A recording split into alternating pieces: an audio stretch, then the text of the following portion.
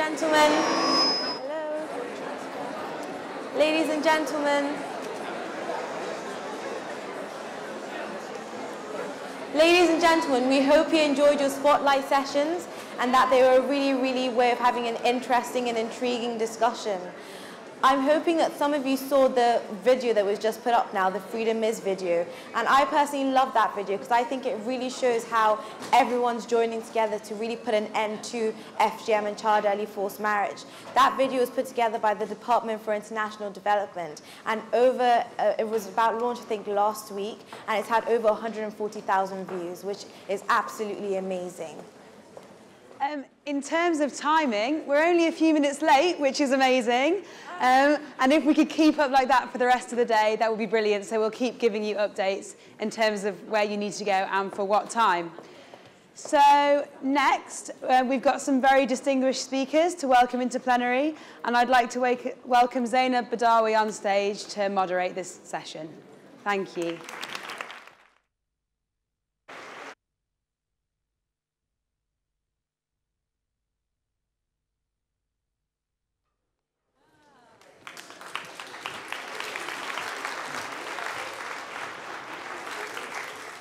Ladies, Sheikh Hasina and Malala, you sit here.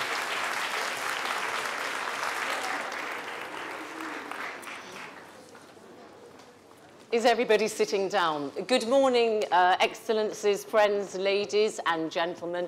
I am Zainab Badawi and I am the moderator of this particular part of the Girl Summit. We have three fine members of the international community who are in the forefront of the kind of issues that you've all been discussing and will continue to discuss throughout the course of the day. So I will not abuse my position as chair by giving you any of my own thoughts because we need to hear what they have to say. They need little introduction, but I will do that nevertheless. On my left here is Madame Chantal Compoiré. She is the First Lady.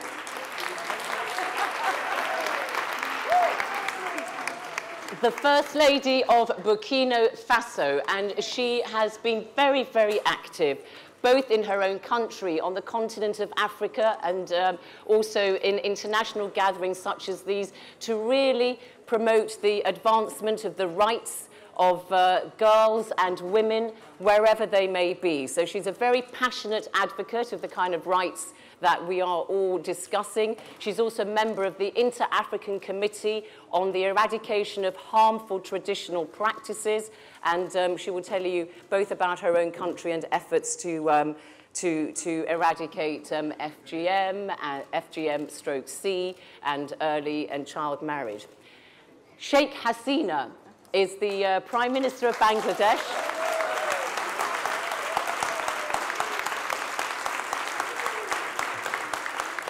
Two times Prime Minister. I think your first time was 1996 to 2001, and now since 2009. And of course, Sheikh Hasina is also the daughter of the founding president of Bangladesh, President... This is a hard time, she's saying. Third time as Prime Minister. And she's the daughter of President Rahman, who was the founding father of Bangladesh. And again, obviously, as a woman leader in a Muslim country, she's doing a great deal to try to advance the situation of her fellow countrywomen. And of course, the lovely Malala Yousafzai.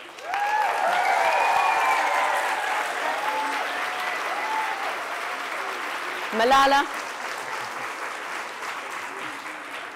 belated happy birthday. I think you turned 17 on July the 12th this year. And Malala, of course, tragically came to everybody's notice in October 2012 when she was shot in the head by the Taliban when she was going to school. But before that, she'd been a very powerful advocate for the right of girls to have an education. In 2008, she made a really groundbreaking speech saying, "How dare the Taliban try to take away my education?" She's been nominated twice now for the Nobel Peace Prize. And Malala, you're young yet, so who knows what will happen in the future. So that is our panel. Welcome to you all. Thank you. Sheikh Hasina You have introduced, or you have in Bangladesh, introduced laws such as banning early marriage. You've raised the age from which a girl can marry, but you still have some progress to make. But give us an idea of what the situation is like in your country in terms of what you've achieved and how much further you have to get on these issues. Okay, thank you very much. This is very important issues, and especially for girls. And I'm very happy to be at the Girls Summit 2014 at the invitation of Prime Minister Cameron and Mr. Tony Lake. Child marriage is like a paradox in Bangladesh's globally praised development story that enjoys some of the best indicators of political, economic, and social empowerment of women in South Asia and beyond. Child marriage certainly deserves our focused attention, but it can't be treated in isolation. In Bangladesh, therefore, we are addressing the issues in a holistic manner which help us achieve a sustained decline the last 2 decades. First of all, I believe a bold and secular political commitment has been extremely important in tackling a socially sensitive challenge like child marriage. I have been leading this from the front against significant opposition from religion-based political parties such as Jamaat-e-Islami and other groups that also opposed our National Women Development Policy 2011 and threatened to scrap it. So from 1996 to 2001, when we were in power, we adopted this policy. But 2001, when BNP and Jamaat-e-Islami came to power together, so they scrapped many, issues of this women policy. But in 2008, when we won the election, then again we adopted this policy. Second is a strong legislation. We have in place a Child Marriage Restraint Act dating back to 1929. We are currently updated the law to provide harsher penalties and prosecution.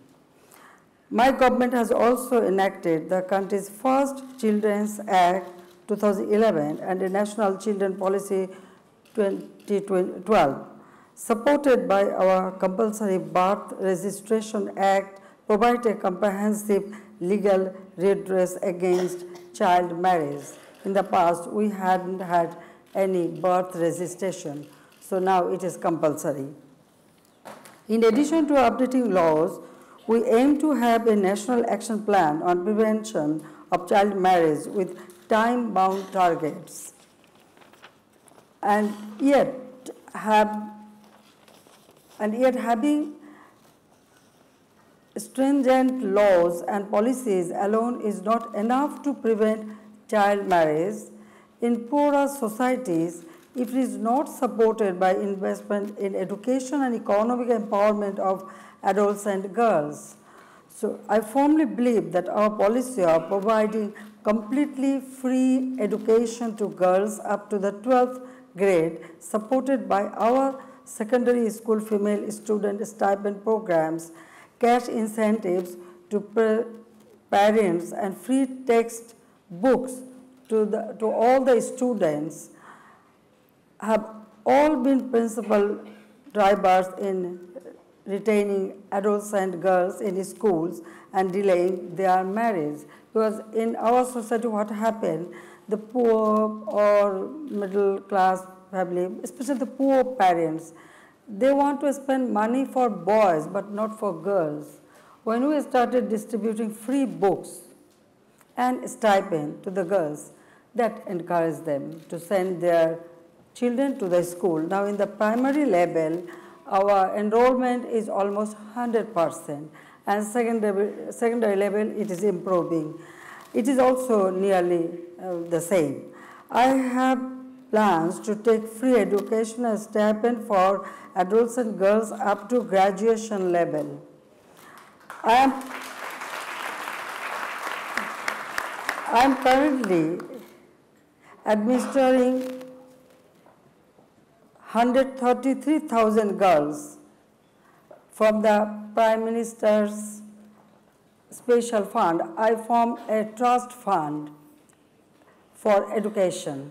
From that fund, now we have started providing stipend to the girls. Of course, we will give to the boys also, but gradually we will increase this up to masters so that our girls can get education. So parents don't need to spend any money. That responsibility we have taken ourselves.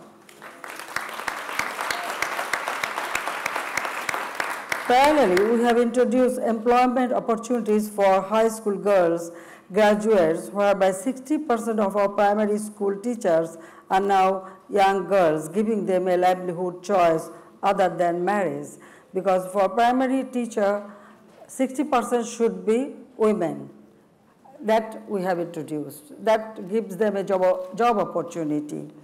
Moreover, our community-based social interventions, including information helplines for adolescent girls, community-based child protection committees, and adolescent or Kishori clubs. Kishori means adolescent. In Bangla, we call Kishori. So Kishori clubs, where 20 girls and 10 boys work voluntarily along with parents, faith-based and community leaders to create peer group support for preventing child marriage. So any time, any family, if they try to marry the teenage, this group, immediately they inform the authority so that we can prevent it. So preventive measures we have taken. We must also break the patriarchal mindset in our men and boys so that they are convinced to say no to child marriage as a social place. To this effect, we have launched our national forum on social norm change involving the civil society, politicians, and media to transform society's attitude towards child marriage.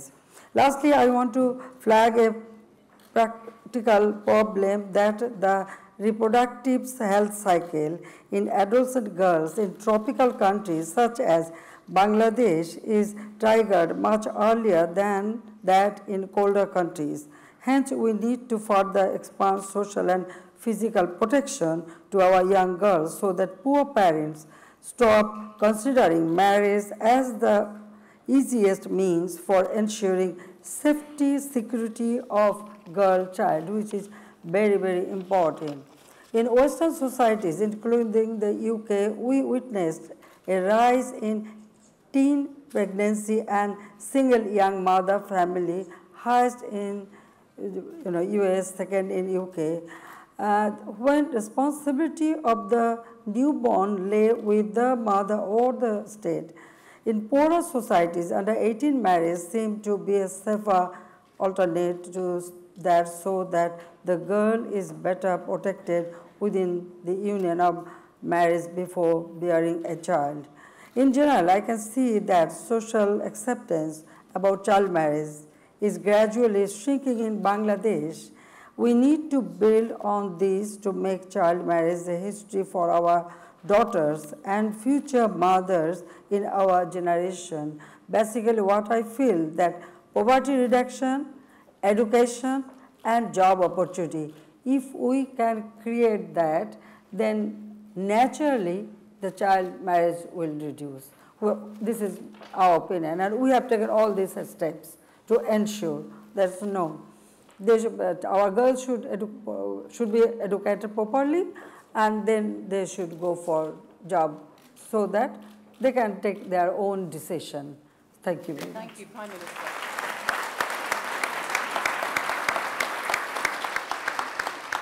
Prime Minister, thank you very much indeed for giving us your blueprint there to tackle these problems in your country and the importance of having the right legislation in place, but also the difficulties in tackling the societal norms that do make this kind of problem persist. Madame Chantal Compoiré, for 2 decades you've been involved in trying to eradicate these harmful traditions in your country and further afield in Africa. Please just give us a brief summary of what you've undertaken. And for those of you who are a little bit linguistically challenged when it comes to French, I have some headphones, I don't know about you. Madame, please, your brief comments.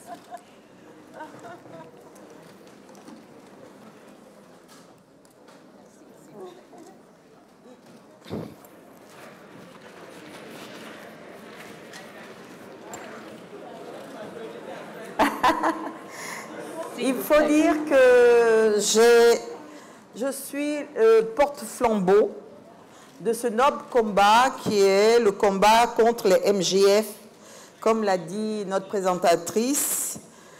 Ma contribution se situe sur 3 niveaux. Le niveau national, régional et international.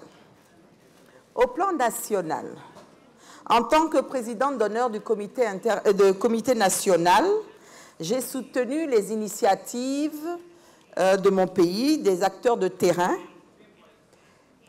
en vue d'impliquer effectivement les leaders administratifs, coutumiers, politiques et religieux, ainsi que les médias. En tant qu'ambassadrice de bonne volonté du comité interafricain, j'ai conduit de nombreuses missions de plaidoyer auprès des gouvernements, des institutions régionales et internationales, en animant, entre autres, des panels de haut niveau sur la problématique des droits des femmes et des enfants dans les différentes tribunes des Nations Unies, de l'Union européenne et de l'Union africaine.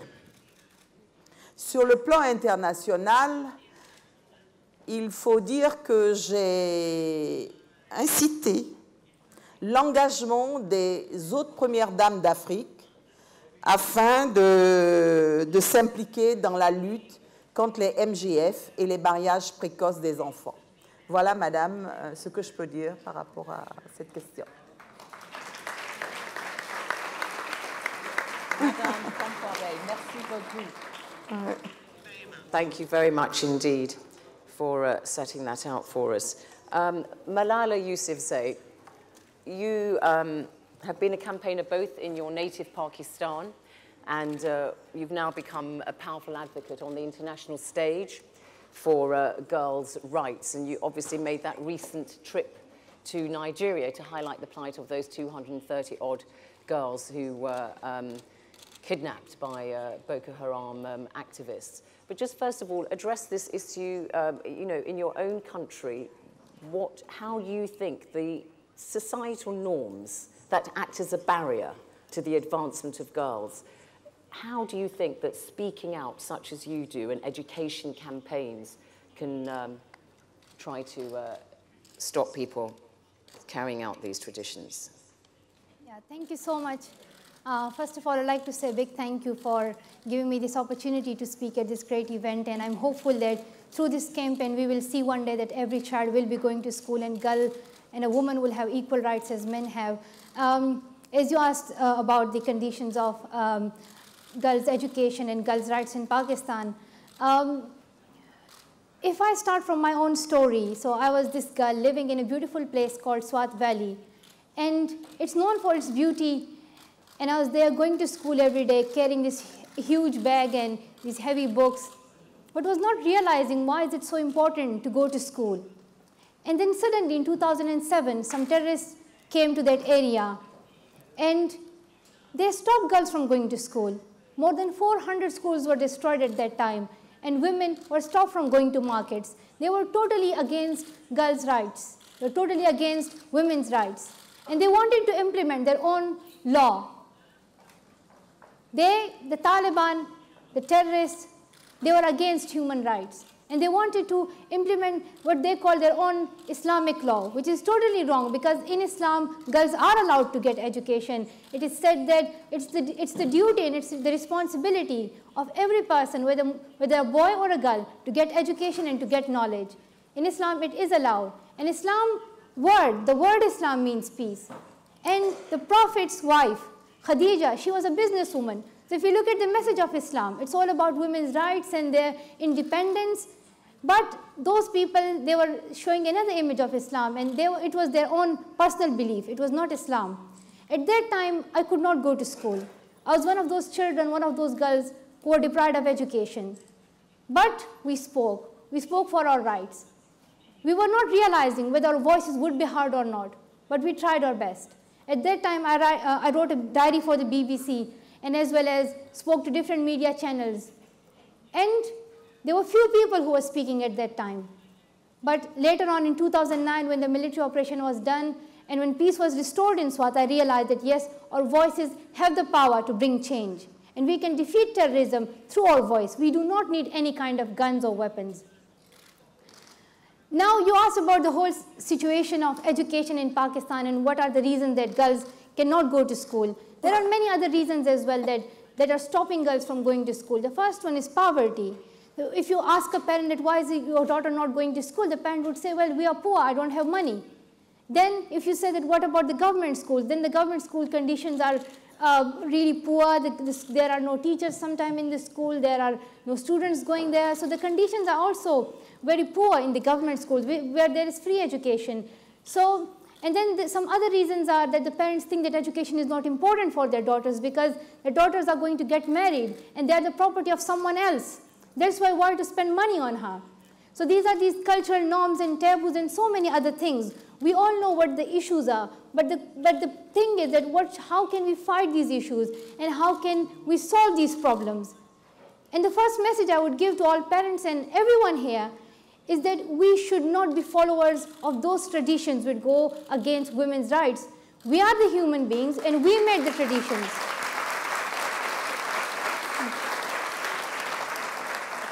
We are the human beings and we make the traditions, so we should have the right to change it. Traditions are not sent from heaven, they are not sent from God. This is we who make cultures, and we have the right to change it, and we should change it. Those traditions and norms that go against the rights of girls, that should be stopped. A girl is a human being and she should be respected. That's why we ask that the FGM should be stopped. We ask that there should be no early child forced marriages, and a girl has the right to be treated as a boy. If you think of a boy, the boy has the right to live his life the way he wants, so the same a girl should have. And a girl has the right not to get married early because she needs education. And when we think about solution, I think the best solution is education. Let's educate the girl. Let's educate the girl and let's provide her, let's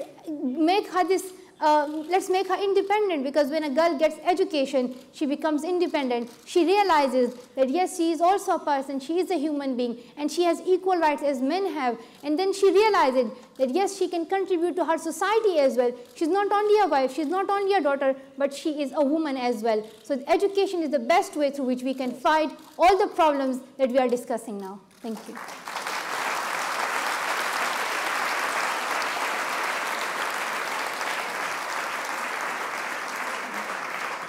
Picking up this situation of education and the importance of it that Malala has raised, Madame Compoiré, I want to ask you this question, which is, sadly sometimes we see at grassroots level and in communities in Africa and elsewhere, that very often it's the women themselves who perpetuate some harmful practices like FGM stroke cutting. And so how important is it to educate women themselves about their sexual and reproductive health rights, and also to learn how to redefine their own sexuality in a way so that they don't persist with this harmful practice? And I know progress has been made, particularly, for instance, in Senegal, where the FGMC is really being rolled back. The campaign there has really shown results, and there isn't so much, and that's just completely through a community grassroots education campaign. So the importance of making sure that the women themselves don't perpetuate these harmful practices? Briefly, if you would. Il s'agira, je pense, d'entreprendre des programmes éducatifs dans nos pays. Par exemple, au Burkina Faso, nous avons introduit dans les curricula des enseignants le module MGF que nous allons mettre en application à la rentrée 2014-2015 dans nos écoles. Nous avons fait déjà une petite expérimentation de 3 ans et dans 6 régions du pays et où nous avons trouvé quand même une satisfaction qui nous a poussé maintenant à introduire ces éléments MGF dans les curricula des enseignements. Bon, il faut dire que dans certains pays, c'est beaucoup plus facile d'éradiquer les MGF quand ce n'est pas répandu dans tout le pays. Il faut dire qu'au Sénégal, nous avons quelques régions où la pratique de MGF sont effectives. Mais dans certains pays, par exemple, comme le Burkina Faso, le Mali, ce sont des pays où c'est sur tout le territoire national. Donc, c'est beaucoup plus important et il nous faut beaucoup de force pour pouvoir arriver à cette éradication. Mais au Burkina Faso, nous avons fait beaucoup d'efforts dans ce domaine-là. Nous avons réduit quand même les taux avec la volonté politique, surtout l'engagement du président du Faso qui a pris ses responsabilités d'accompagner le comité national pour lutter contre cette pratique-là. Et depuis lors, nous constatons qu'il y a une réduction effective des MGF au Burkina Faso, parce qu'il y a la volonté politique. Tant qu'il n'y a pas de volonté politique, nous ne pouvons rien faire. Et c'est cette volonté politique, si on l'a dans certains pays africains, nous pourrons vraiment faire baisser la tolérance, amener ça à la tolérance zéro. Merci, madame. Merci. Thank you for your answer there, setting out the importance of education at community levels, not just the kind of education we talk about in the classroom. Malala, and then I will come to you, Prime Minister. Malala, you were in Nigeria recently because, as I said, you're now campaigning for girls' rights all over the world. Just tell us a bit about your trip to Nigeria and when you said to people, as you said quite rightly, and I think as somebody from a Muslim background myself and somebody whose great-grandfather in Sudan, where I was born, pioneered girls' education, we all know that there's nothing inimical to girls' education in Islam. But how far do you think that your message that Islam does permit women to occupy positions of power, like the lady seated to your right, how far do you think that that is coming through as a universal message for all countries with large Muslim populations? Well, you asked about my Nigeria trip, so this was my 17th birthday on the 12th of July. And this year I said that I'll celebrate my birthday with my sisters who are in Nigeria, who are under the abduction of Boko Haram. And I went there and I spoke up for my sisters. And I went there and I met the president of Nigeria, but before meeting him, I met the parents of those girls who are abducted. And when I met the parents, they were crying and they were saying that we really want to see our girls. We don't want anything else from the president. And please send our message to the president that we want our girls to be brought back and the government should do something for it. Then I also met 5 other girls who escaped from the abduction of Boko Haram when they were taken to these strange areas in a truck. So those girls jumped out of the truck, and when they jumped, their bodies got hurt, and there were about like more than 50 girls who escaped. And I met those girls and they were telling me that they are still not getting education and no one is supporting them. And it was such a shame that we all speak up for them. We all say that let's do something for education and the Nigerian girls are abducted, but really we are doing nothing. So I was really sad when I heard that those girls don't have any protection, they don't get any health facilities. No one has even like taken them to see a doctor to take care of their health, and because they got injured as well. So they were in such a bad condition, and their parents also need support. So that's why when I met the president, I asked him that you should make sure that the girls are released as soon as possible, and the government should try its best. But the second thing is that you should definitely meet the parents and the daughters who escaped from the abduction. So he promised me that he will do it, and today is the day. Today the meeting will be done, and I'm hopeful that it will be a successful meeting, and the president will listen to the parents and listen to the girls, and they will be provided full security and quality education.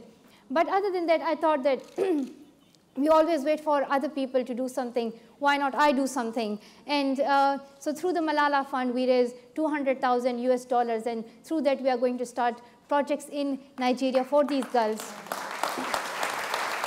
Thank you. Sheikh. Our projects would include providing quality education, but as well as protection and safety and healthcare. So this is what we are looking forward, and I'm hopeful that these projects will be successful. And your support is really necessary. Please support us, because this is such a big campaign, and every one of us want every child to be going to school. So why not we work together? And as you asked about the image of Islam, I think there are a few people who have shown this bad image of Islam, which is not true. As I already said, Islam is a religion of peace, and Islam gives like equal rights to women. So I think that there are some people who need to read Quran again, who need to do a little bit more study. That's it. Thank you. Thank you, Malala. And I think that Malala makes a very valid point, that it requires leadership at all levels, at the grassroots, as Madame Compaoré was saying, at the national level. And I see in the audience there Madame Irina Bokova, head of UNESCO, who also at that international level is a great advocate of girls' education. Sheikh Hasina, you set out for us the progress that you've made introducing the law that means a girl under the age of 18 and a boy under the age of 21 in Bangladesh cannot marry. But do you have any commitments that you wish to make about how you're going to achieve even further progress? For example, you don't have a law at the moment in Bangladesh on banning forced marriage, for instance. Is that something that you would, for instance, look to address? Well, I just want to mention about what Malala said about Islam. Yes, I'm from a country, 90% Muslims. In my country, it's a unique situation. Like in our parliament, you know, the leader of the house, leader of the opposition, deputy leader, and speaker, all four are women. But yes, you can say that it comes very easily. No, it is not true. It doesn't come easily. Even still, sometimes we have to face many problems. But it is, you know, people, the awareness we could have created. So people accepted us. And that is important. That is important, that how we work. Well, you know, current UNICEF evidence claims that Bangladesh's robust women empowerment social interventions have accelerated reduction in child marriage prevalence, especially over the last decades. In the last 20 years, our under 15 vulnerable group child marriage have slashed down from 52% to 17%, while proportion of under 18 child marriage also witnessed a decline from 37% to 29%. Well, these sustained declines encourage me to be bold and ambitious in setting our future targets for progressively eliminate child marriage from Bangladesh. Also, when it comes to the future, I love to challenge our people with bold and ambitious targets. We have a Vision 2021, whereby we aim to transform Bangladesh into a middle income, knowledge-driven, modern economy by the time we celebrate our 50th anniversary of our independence. If we want to develop a society, but we cannot develop the half, we need to develop whole society. That means men, women, all together. So in the Vision 2021, it is our aim. We want to reduce the marriage, between 15 and 18. So I feel that within 2021, there will be no marriage taking place in Bangladesh below the age of 15. That I can ensure you. That's wonderful. So that's the plan. And that number of girls married, below 18, that is we have targeted with 2041. Okay, so we have this is our target, and we are working on it. Thank you. And we have to create awareness. Thank and you. Islam always encourages women empowerment and women.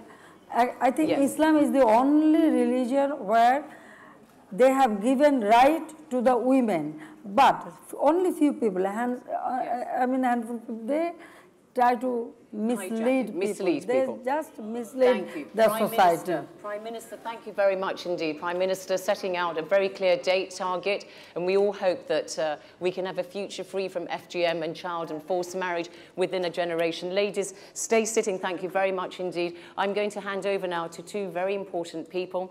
Prime Minister David Cameron, British Prime Minister, and Anthony Lake, the Executive Director of UNICEF. Gentlemen, thank you very much. Ladies, stay sitting. Thank you very much indeed. Hi, great to see you. Thank you. Stay sitting. Thank you.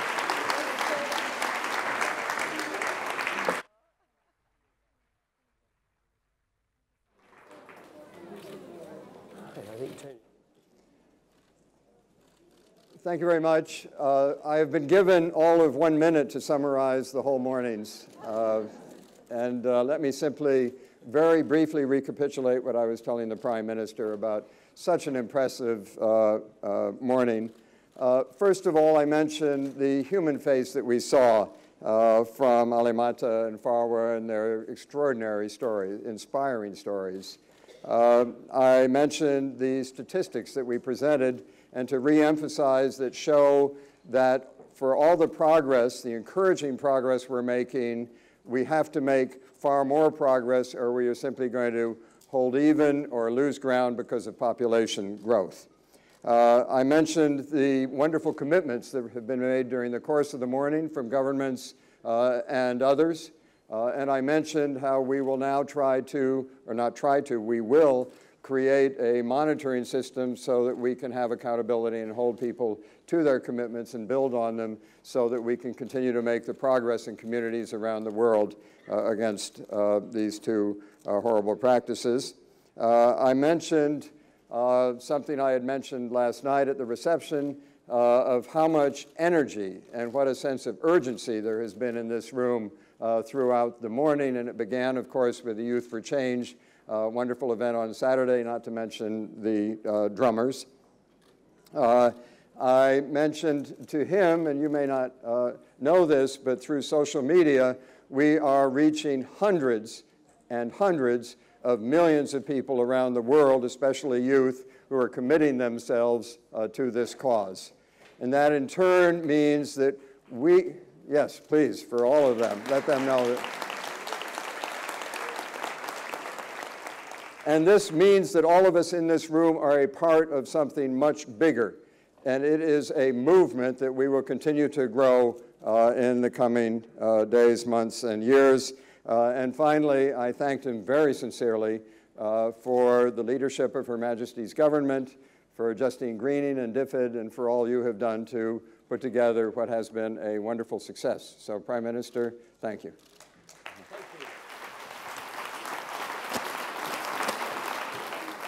Well, thank you very much, Tony, and thank you, ladies and gentlemen. I'm absolutely delighted that Britain is hosting this conference.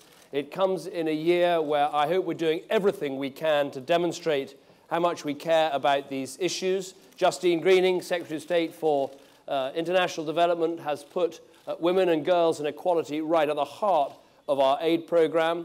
I know you heard from Theresa May, the Home Secretary, who is introducing really important legislation this year to tackle modern slavery.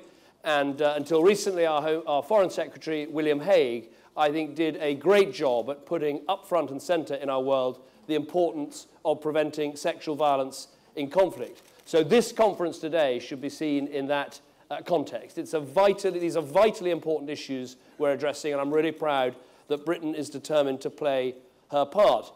I want to say a few thank yous, because there are some people to thank here. I think let's start with thanking the Walworth Academy for hosting us so brilliantly. A big thank you to you. I want to thank the 50 countries that are taking part, the NGOs, the faith organizations, civil society. I want to thank all of you for coming today and making this such an energetic and important conference. But I want to say a particular thank you to those people who have experience of FGM or early or childhood or forced marriage, who've spoken out. It takes huge bravery to do that. And I want to thank you for doing that.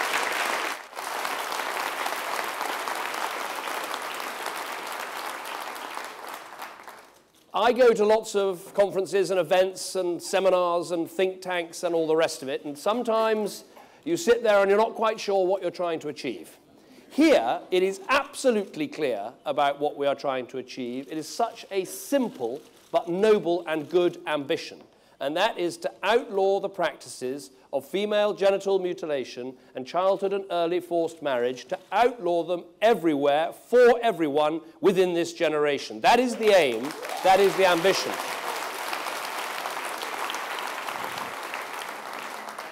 Now, Britain doesn't have any special magic. We wanted to host this conference because we wanted to bring people together. We're proud of our record on aid and development. We're proud that we kept our promises to the poorest people in the world and one of the few countries that have met our aim of 0.7% of our GDP. But we don't pretend any, thank you, we don't pretend any special knowledge or any special magic. We just wanted to bring people together and see what we could do to help with the power of convening people to come up with ideas and commitments to outlaw these practices. That is what today is all about. But for me, the context is very simple. The context is about equality. I'm a dad with 3 children, 2 girls and a boy, and I want my girls to grow up with every opportunity that my son has, with no disadvantage, with the chance to make everything that my girls can of their lives. And that is really what this is. It's about equality. And of course, there are so many things when it comes to tackling inequality we need to address, whether it is equal pay or equal rights or fighting discrimination or equal opportunities, including in political life. But what seems to me is so important about these 2 issues is they are absolutely standing rebukes to our world that they still exist. And so when we think of the fight for equality, which should be at the heart of the replacements to the Millennium Development Goals, it's absolutely clear to me that we've got to start with outlawing these practices, which is why today's conference is so important. Now, when we make commitments like this, I think we have to ask ourselves 3 very straightforward questions. Why give these issues such a priority? How are we going to achieve our goals? And crucially, will what we are about to do, will it work? And how are we going to follow up on the promises that we make? Now, the why, I think, is simple. These practices are just simply a violation of girls' rights. They are a total violation of the chance to enjoy your childhood and the chance to lead a fulfilling life. That is why these issues matter so much. And the figures are so shocking. Here in the United Kingdom, 130,000 people affected by FGM, 60,000 girls under the age of 15 potentially at risk. And then when we consider the global figures, 130 million women in our world affected by FGM and 63 million more potentially at risk by 2050. And when we look at the problems of childhood and early forced marriage, in our world today, 700 million people married as children and a further 280 million at risk. When we think of the great development challenges that we face, of eradicating poverty, of dealing with diseases, malaria, TB, polio, this ranks alongside that in terms of the scale of the challenge that we face and the scale of the ambition that we need in order to defeat it. But above all, in answering the question, why these two issues, I would argue that we are dealing with a preventable evil. This does not have to happen. And with the right combination of effort, political will, and hard work, we can achieve what we have set out to achieve. So how do we do it? Well, I think this charter that countries have signed today and organizations are signing today is so simple and clear, written in plain language, very clear commitments that people and countries are making. And I think what is so good about it is that it understands the fundamental point that simply passing a law or simply spending some money is not enough. Politicians are very good at passing laws. We're also quite good at spending money. But what politicians aren't always good at is following through and making sure that a change in law leads to a change in culture, leads to a change in practice. And that is why I think this charter, with all the commitments it makes for what countries and families and people must do, is so good. And here in Britain, we want to be good to our word. It is already illegal to marry as a child. It is already illegal to push someone into a forced marriage. It's already illegal to take part in female genital mutilation. But that's not enough. And so I can tell you today about the pledges that we are making, that we are saying it is now a mandatory duty on doctors and teachers and others to report when these things happen so that we can put a stop to it. And for the first time, we're going to legislate so that parents are liable if they allow their daughters to be cut.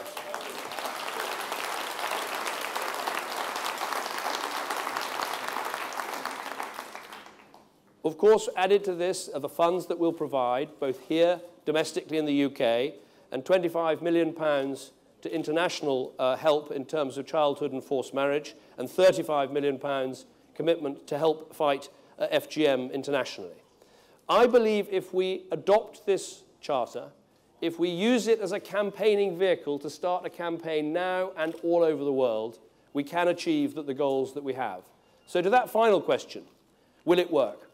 Well, we've already got 230 signatures. We've already got 21 governments that have made that commitment. But as Tony said, what this has got to be about is building a global movement. A global movement that doesn't end here, a global movement that starts here, and a global movement that we can follow up monitoring what the countries have done that signed this, what the organizations have done that have signed this, to check that people keep their promises, to check that we don't just change the law, we change the culture, to check that we follow up on every single commitment that we've made. I told you about my children, so my daughter, my eldest daughter is 10, not that much younger than some of the children who get pushed into childhood or early marriage, not that much younger than girls who get cut and have their lives in so many ways taken away from them. And this really is about the world that we want children like my daughter to grow up in. Is it going to be a world where we recognize that these practices are unacceptable, but instead of just saying that, instead of just signing declarations, instead of just passing laws, we actually commit to do everything we can in our own countries and globally to outlaw these practices forever? That is the commitment that Britain makes. That is the commitment that the 21 countries have made. Now let us take this campaign, let us run it globally, and let us outlaw these practices and improve the state of our world. Thank you.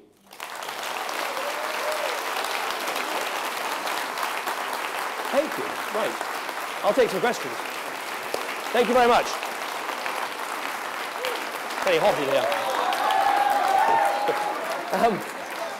Now, thank you very much. We've got time for questions and points, but what I really want is points. I'm not the expert here, so I want to hear your stories, your thoughts, your points about how we can make sure this campaign that we're launching will really work. If you could say who you are and your organization, and there's, I think, roving microphones, but you may not need that. Lady here.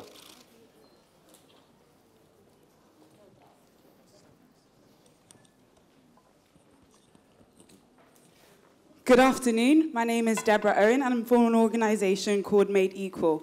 And our organisation is about engaging with people in their 20s and 30s around issues of gender inequality. And so my question to you, Mr. Prime Minister, and thank you for being here, is what do you see as the role of young individuals and young professionals who are not under 25, but who are not also over 40 or over 50, who are professionals and who are eager to be involved in campaigns? And how do you hope that they will be part of the change that you want to see? Thank you. Well, thank you. I mean, I think the first thing is spreading the word. I think that what seems to have happened on social media this morning with this conference and what happened over the weekend is already taking the message from this conference and spreading it far wider. But I think there's a role for everybody in making some of these arguments about what needs to be done. Because this point about just passing a law or spending money is so true, because in the end what we need to happen is for cultural change to take place, for parents, for communities to see this is no longer acceptable. And breaking down those taboos is very hard because practices have become very ingrained with certain people in certain countries. And so that's where the real campaign is needed, is to change people's minds and change people's way of thinking. Lady here. Yes. Thank you. My name is Raza. I'm here from Canada. I'm the President of the Council for Muslims Facing Tomorrow. I wanted to thank you very much, Prime Minister. We look upon you as an example of change. And it's very, very inspiring. I hope that Canada and America will follow suit for sure in these issues. My question to you is, how are you going about to create awareness in schools and in educational systems about these problems, because they have to rise from the ground up? And so, and also, I would like to give you this DVD, which is about these issues. Yes. Thank you. Thank you. Now that you've received it in public, you can't not see it. Yes. Thank you.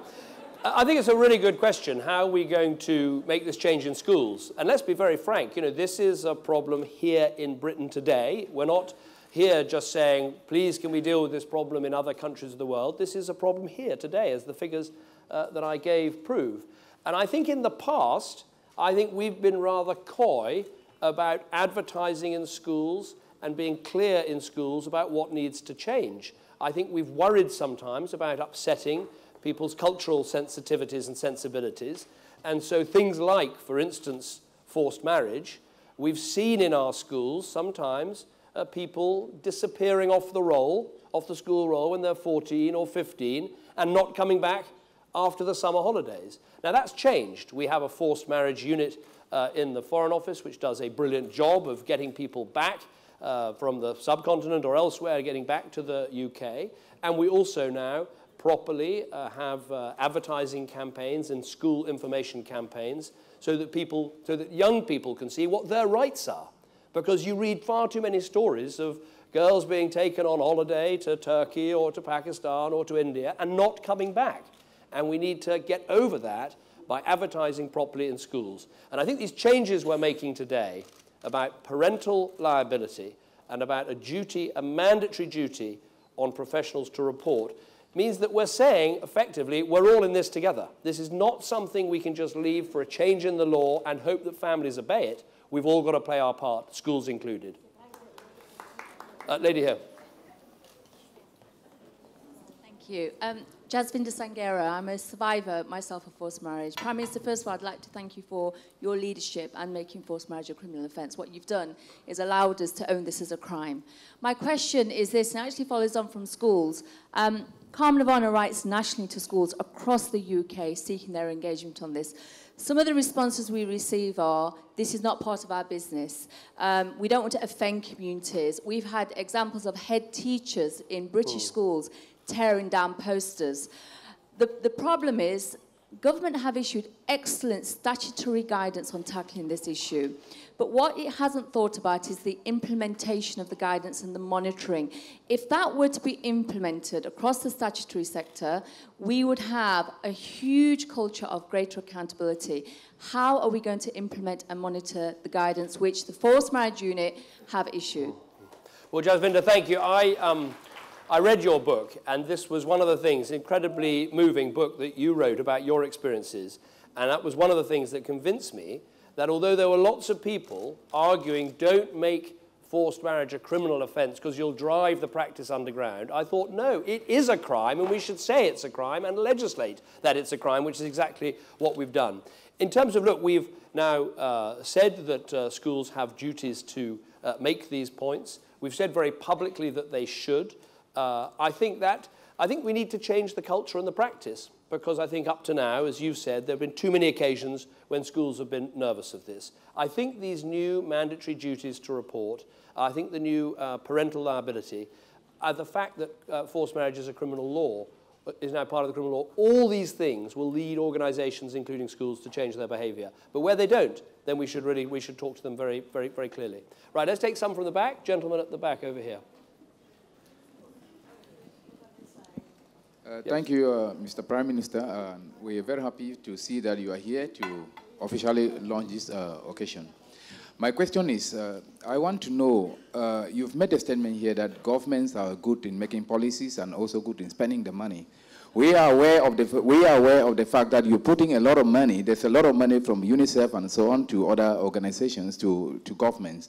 We want to know, how will you ensure that this money should trickle down, right down to the hands of the NGOs who are actually implementing this aspect of child marriage? Because governments are actually...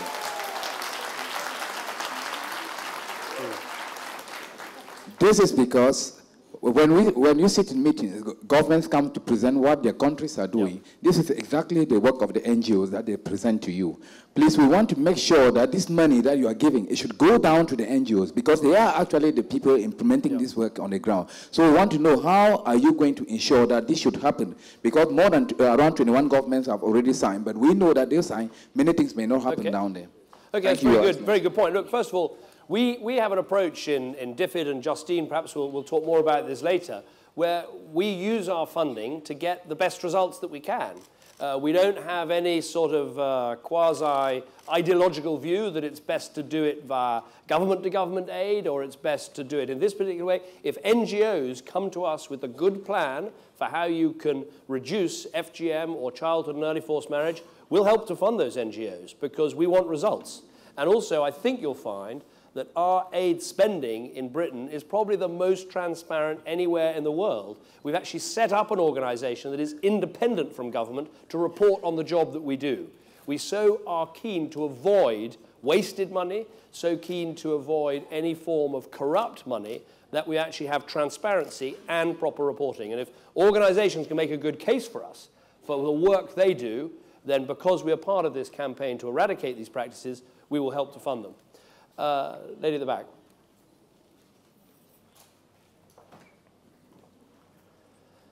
Oui, bonjour. I speak Bonjour. French.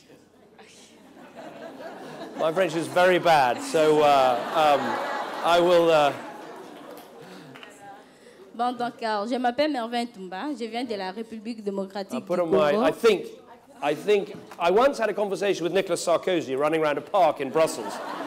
And the results weren't all good, so I'm going to put this on quickly.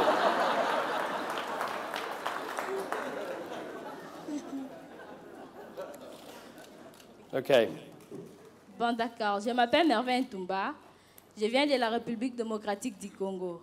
En fait, le travail que moi j'ai fait dans mon pays, c'est pour plaider au nom de tous les enfants, filles comme garçons, afin que nos droits soient connus et respectés. Nous sommes ici, de cela un peu 3 jours avant ce sommet. Nous avons eu à préparer les mémos. Il y a plusieurs nationalités ici. Il y a des Égyptiens, des Indiens, il y a plusieurs personnes. Le message que moi je voulais lancer, c'est tout simplement que quand nous allons rentrer dans nos pays, nous souhaiterons que vous puissiez toujours continuer à être avec nous, même quand nous sommes dans nos pays, afin que ça ne se limite pas seulement ici, dans cet endroit, mais que ça aille jusqu'à la fin dans de milieux ruraux, afin que le monde puisse changer. C'est ça, en fait. Yeah. Thank you.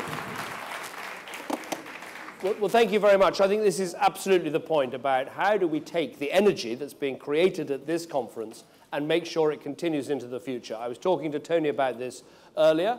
I think we want to try and keep this declaration, this charter, as a live document. It doesn't end today. We encourage more countries to sign, more organizations to sign. We turn this into a global movement. But crucially, I think what Tony is talking about is perhaps establishing a panel of experts, technical experts, to look to see if countries are fulfilling the promises that they made. Because otherwise we'll get, as so often is the case in our world, great declarations signed, but the action underneath doesn't follow through. So that is the aim with this. Let's take one more at the back. Lady here with a blue hair. Here comes the microphone. Hi, I'm Suki Singapore. I'm an ambassador for the Sharon Project and the world's first burlesque performer from Singapore. And I've had to fight as an Asian woman for my art. So this is a cause that's really important to me because obviously it's fighting for freedom of choice in its base form. I'd just like to ask, a lot of focus has been on children in schools, but with our charity what we often find is for girls at university, that's their last chance where they're separated from their families, for them really to be rescued from the situations. And I was just wondering, in terms of universities, which often isn't talked about, it's always sort of children, which I appreciate, what would you suggest would be the best way to deal with that?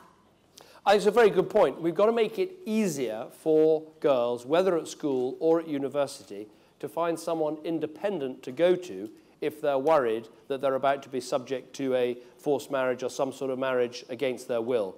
I would argue it's probably easier at university because there are organizations at universities, student unions and the like, that are there to help you, whereas when children are in school, I think in the past they've almost been more vulnerable because the schools haven't necessarily understood that these practices are going on and they've turned a blind eye. So you need to change it by making sure the schools are always switched on to this and people feel that not only can they go to their teacher, but actually the teacher has a responsibility to help them, and at universities make sure that in every case there's somewhere for people to go. But at universities people do have a greater independence, perhaps from family, so they can object if they're about to be forced into something that they don't want to do.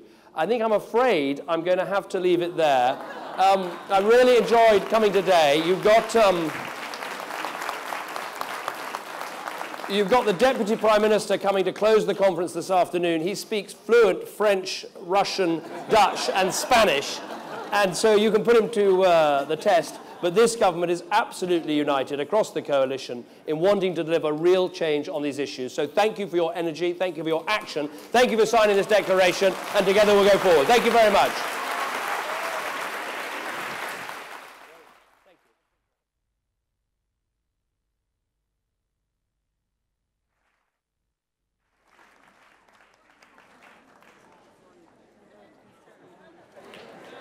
There you go. Ladies and gentlemen. Go on, Jean. Thank you, distinguished panel, for giving such a brilliant discussion, and thank you, Prime Minister, for committing to dedicate to these issues. If everybody could just bear with us for one moment, we just have a few things to announce. Thank you very much.